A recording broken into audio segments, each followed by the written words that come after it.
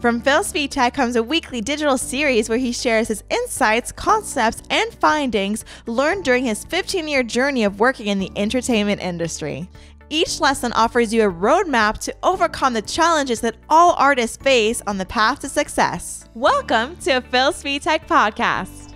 Hello, I'm Svitek, 360 Creative Coach, and in this episode, I want to talk about the notion of always wanting to be the first. And the reason I want to touch upon this is because we put such an emphasis on being faster at something when in reality it doesn't always make sense. So let me give you two examples, one where it works, one where it doesn't. Right? If we're in a race, let's say the 100-meter dash, then of course being first matters because that is the objective of the competition, right? You're proving that you are the first, you are the fastest runner within 100 meters, right, of that day. But where it doesn't matter is, okay, and it almost starts like a childhood. There's such an emphasis of like, oh, my kid learned to read, like I'm just gonna make up a completely ridiculous number. My kid learned to read at the age of 2 weeks old. And it's like, okay, being first in that only matters if it matters. That sounds so like, no, duh. But it's like, okay, it doesn't matter. If you learn to read at 2 weeks old, 2 years old, or 5 years old, or even 7 years old.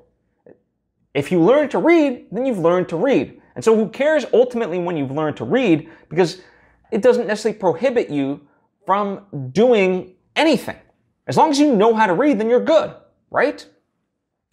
And certainly there are plenty of examples of very successful people who have had slower starts in life, but then they make up for it. So, and I think that's where this idea of comparison, we just so desperately, I feel like, at least from what I'm seeing, just love to compare. And I use the word love ironically because it ultimately becomes shame-based against ourselves and putting us down and so forth. When in reality, why?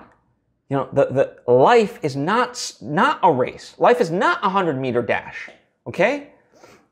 And so if you're, whether you're an individual or you're, a company and so forth, the idea that you're first at something means jack shit unless it actually means something.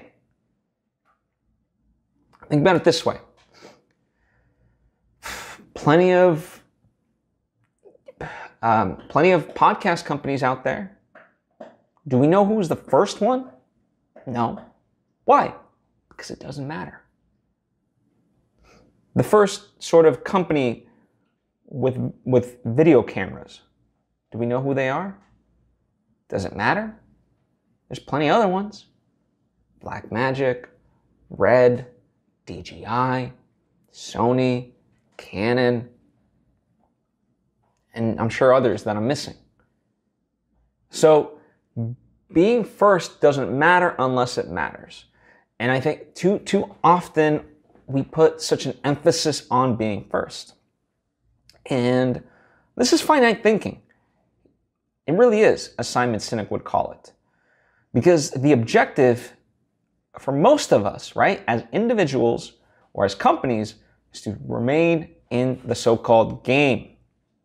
And by thinking about it in terms of first or best, it's false. It doesn't exist. Because ironically, a lot of times, the companies that come out of the gate first aren't around. MySpace. Who really remembers MySpace? I remember MySpace. MySpace was fun. I made a cool MySpace. It was like the first time you got to, without coding, you were able to create a website for yourself, essentially. I'm not talking about MySpace anymore. Vine. Fine, yeah, sure, okay, maybe it exists. Do people still use, it's not part of our overall, cultural, there's now TikTok and Instagram now has most of the stuff that Vine used to do and so forth. So I could go on and on in terms of the examples, but it really comes down to the idea that being first, you really shouldn't overemphasize being first at something if there's no actual value to it, okay? So really consider that, because I think far too often we overemphasize this need to be first and do something first when it does not matter in the grand scheme.